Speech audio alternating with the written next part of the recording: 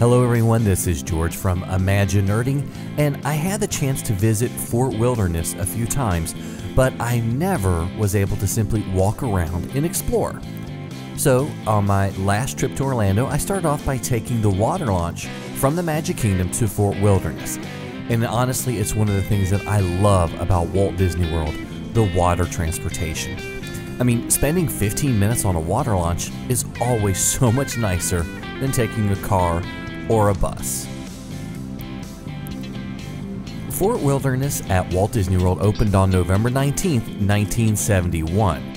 Originally, it was intended as a camping site, and there used to be a railroad that actually operated there from 1974 to 1980, as well as different recreational activities to help entertain vacationers. River Country was always a big draw for the area.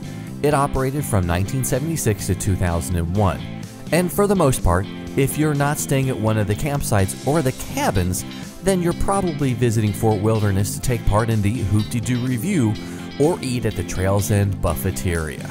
So once I got to Fort Wilderness, I strolled past the Trails End and the Hoop-de-Doo buildings. There were a lot of people waiting for the show, which is still on my bucket list. I ambled over to the Tri-Circle D Ranch area, and I was surprised by the number of ponies that were out in the early evening. The original manager of the Tri-Circle D Ranch was Owen Pope.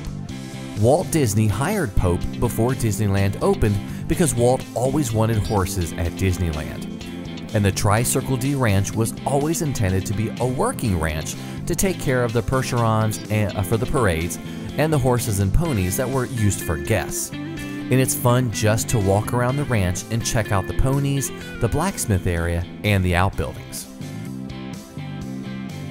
One of the hidden gems of the Tri-Circle D Ranch is the 1907 Dragon Calliope, which is basically a pipe organ that is played by moving it. Walt bought it from an amusement park in Los Angeles and used it as part of the opening day parade at Disneyland. It also appeared in a few different movies and was moved to Walt Disney World in 1981.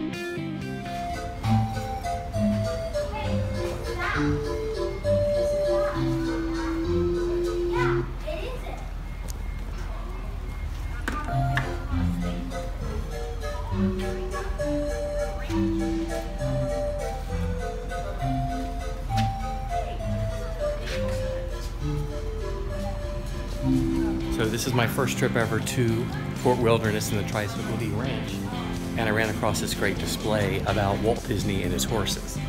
So walking backwards isn't going to work well, but I still wanted to show you guys this area. This is absolutely fantastic. What's back here? The display on the Walt Disney horses has some incredible photos of the horses in various roles throughout Walt Disney World, and many of the photos can be quite surprising. Make sure to check out the model of the Calliope that's being pulled by the horses.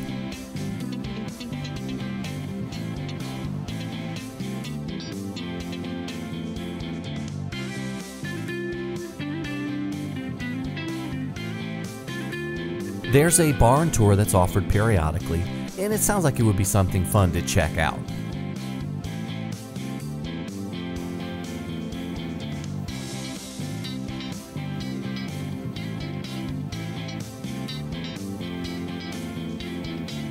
After visiting the barn, I ambled over to the pavilion that houses Mickey's Backyard Barbecue and found a neat tribute to the Disneys and the area.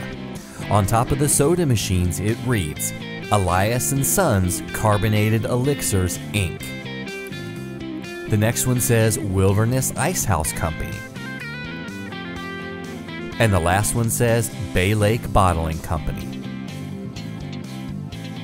I also moseyed over to the fence surrounding the remains of River Country and snapped a few photos through the various holes in the wrap.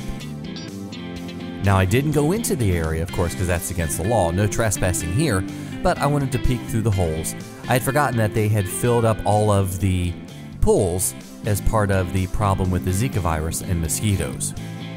Visiting Fort Wilderness is something that everyone should add to their Walt Disney World vacation at least once. Of course, you don't have to visit it every time, but if you're going over for a Hoop-de-Doo Review or to visit the wonderful Trails End, make sure you spend a few minutes looking at the Tri-Circle D Ranch and all the animals. you'll be amazed at how big the Percherons actually are.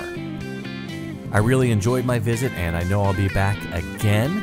Once again, this is George Taylor from ImagiNERDing. Hope you enjoyed this video. If you did, please give me a thumbs up.